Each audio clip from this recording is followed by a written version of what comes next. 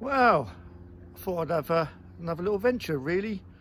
Well, I'm on my boat actually. I'm on my pontoon, so the boat's on my that side. I've had a bit of a rough week with the old boat, really, to be honest. It's all gone a little bit wrong. So while I do that maintenance of the bow thrust that broke, the windlass that's broke, the leaky front hatch that's leaking, and also the batteries that have gone dead. Once I've done all that, while I'm doing all that, I should say, I'm going to do a little bit of mullet fishing. Plenty of mullet around actually today, so I thought I'd just get the old rod out and give it a go. So I've seen some big ones already as well, some absolute crackers, you know what I mean? Sort of 4-pounders plus, easy. But there's a lot of sort of pound and a halfers as well, sort of thing. But anyway, I'm going to do a bit of ground baiting and get the old rod in, and yeah, mullet, hopefully here we come. It's not very deep either, so they're going to give me one hell of a fight if I do hook up. So yeah, let's get going. So there is the bait of choice, your good old loaf of bread, white of course. So all I'm going to do, a couple of slices, and I'm just going to dunk them in the water at the back of my boat. There's the back of my boat. Just going to wet them. Let the old flakes go to the bottom. Now you've got to be a little bit careful because the birds and swans will be all over this, so I'm trying to get it to sink before they come around. So it's starting to go, some of it's floating. There we are, I don't know if you can see that. It's all starting to sink to the bottom. Just how I like it. So what happens now is any mullet are going around, they will feed on that. It's a little bit deep for me videoing it, but yeah, so there's a bit of floating there as well, sort of thing. So I'm hoping the swans are not going to go for it, so leave me alone, but you never know. But, so there's the ground bait.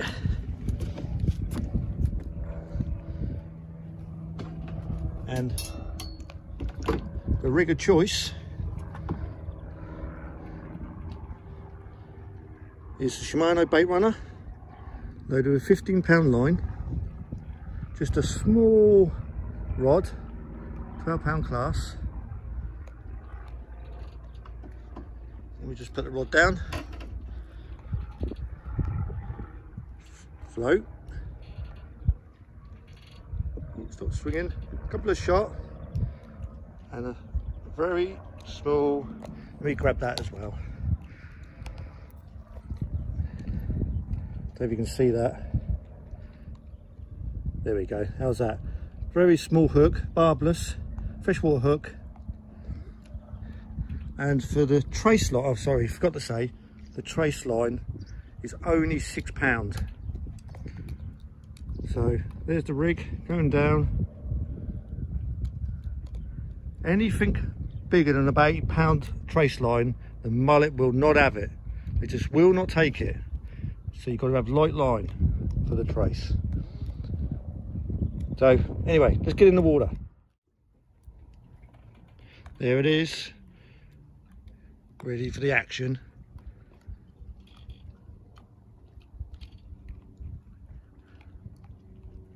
And down there is my float. I've not even got it cocked at the moment, I must admit. But anyway, got to set the drag. I'm going to flick it forward. So if I do get a hook up, it can just run off and off it goes.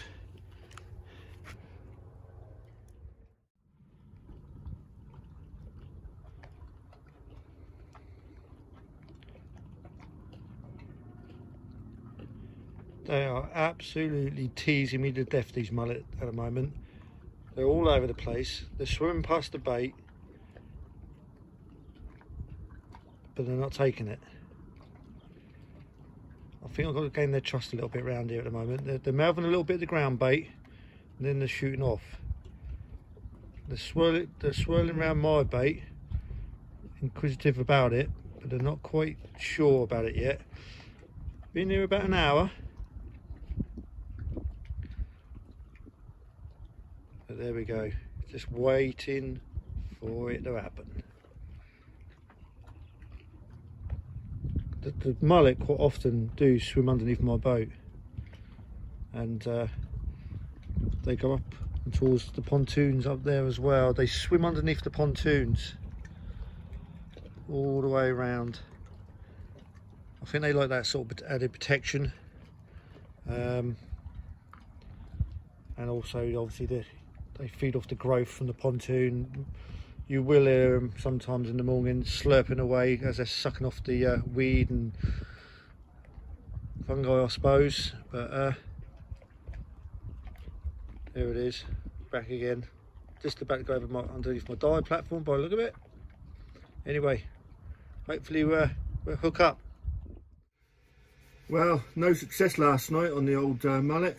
Bloody frustrating there. So they were around, they were mouthing the bait, they were swimming around the bait, they just would not take it. Absolutely finicky as you would like. But back out again this morning. It's early doors, just after 6.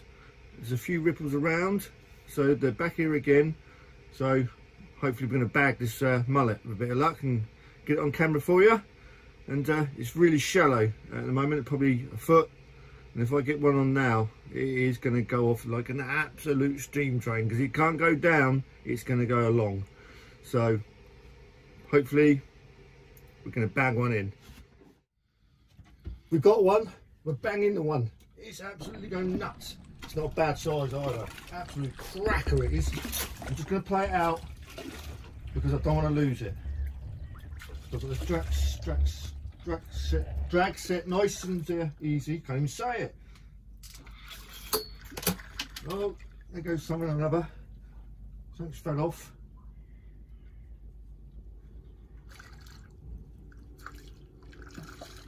Just taking it easy with the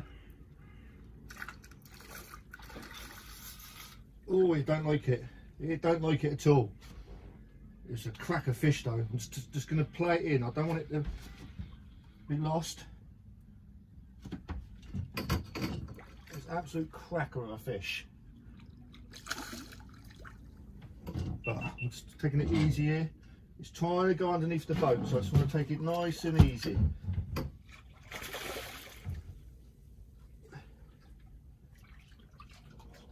Keeping it away from the prop at all times. I'm going to get it nice and worn out before I get it landed. I don't really want to land it.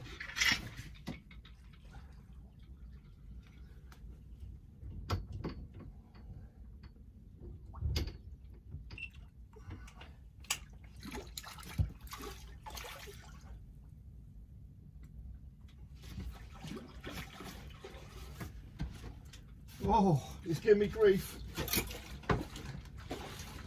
Oh, it's trying to go underneath the boat. Absolute cracker. I'm trying to get it away.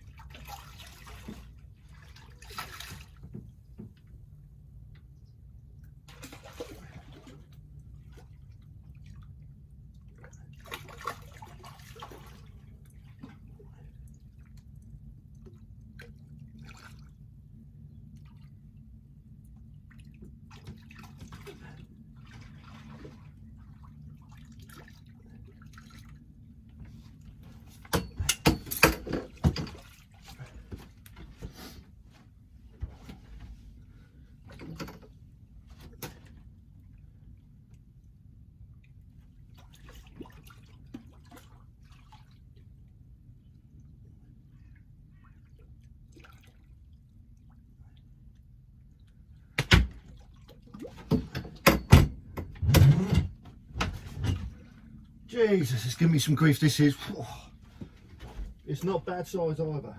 I'm just conscious that I don't want to get it too close to the boat. And I've got to get my net out.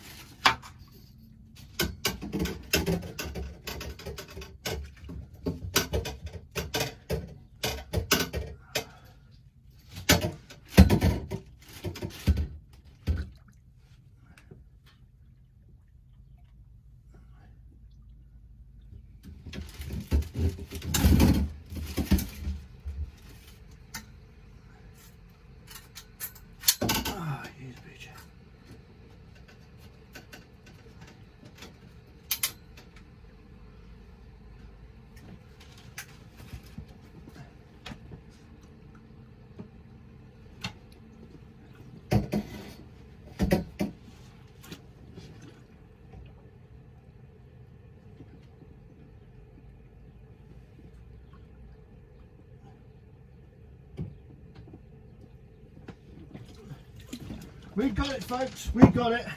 We've got it. Get the axe down. It's here.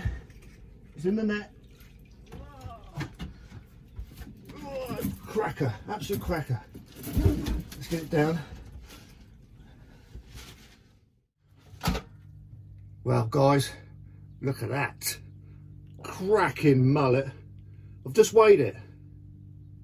Go on. I reckon. Guess how much you reckon that is. My PB mullet, that is. Absolute cracker. That took quite a while to build its confidence in it, but what a cracker that is. Oh, anyway, I'm gonna get it back. 4 3/4 pound mullet, or PB, over the moon. Absolute cracking fight. And there's still more to be caught, so I'm going to get it back in a bit smaller.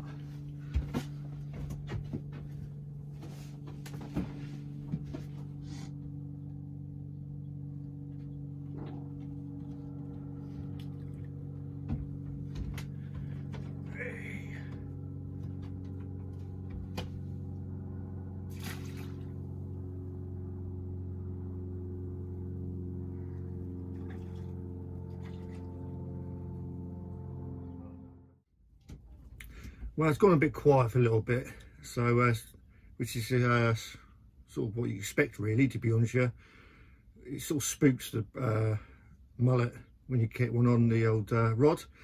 So it takes about half hour normally to sort of gain their trust again, something around that. But they are around still, so that's good news. But anyway, I thought I'd show you what, well, how I should bait up, really. So just a loaf of bread, obviously hook there. And all I'll do is just tear a little chunk out, like so, something like that. It's a little bit big, so I'll just get rid of this. So if you think that's my finger, it's about the size of that. Again, just half that again. So you're left with about that. And all I do, if you want it floating,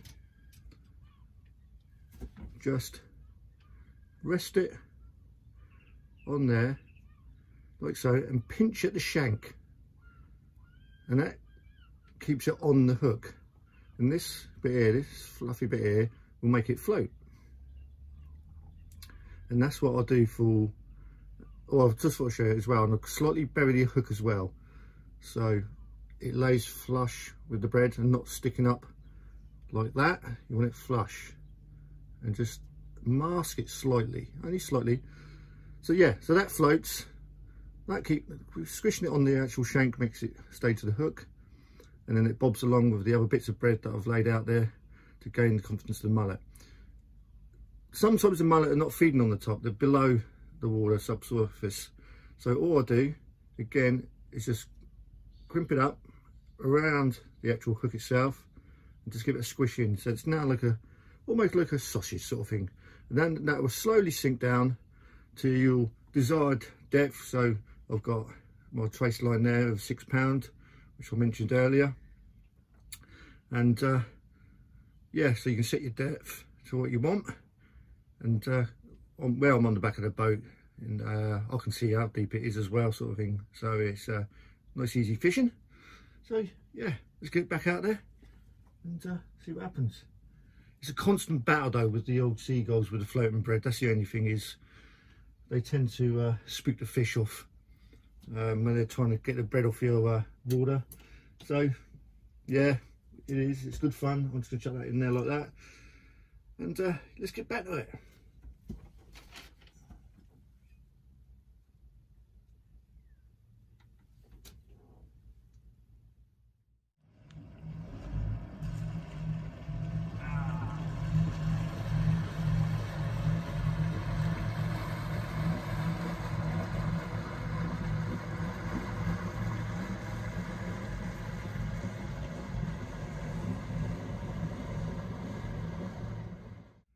Well, that's it, the end of the session. So just the one mullet. There were quite a few mullet around, but I think they were just spooked and not taken in the bait. And as the sort of time went on, they all disappeared really. So yeah, I ain't seen a mullet for over an hour now. So that's it, just the one mullet, cracking fish, and PB as well. So I'm over the moon with that. And yeah, so hope you enjoyed the small video, but give me the all important thumbs up, and if you would like to subscribe, please do. There's more adventures to come, and I'll see you next time.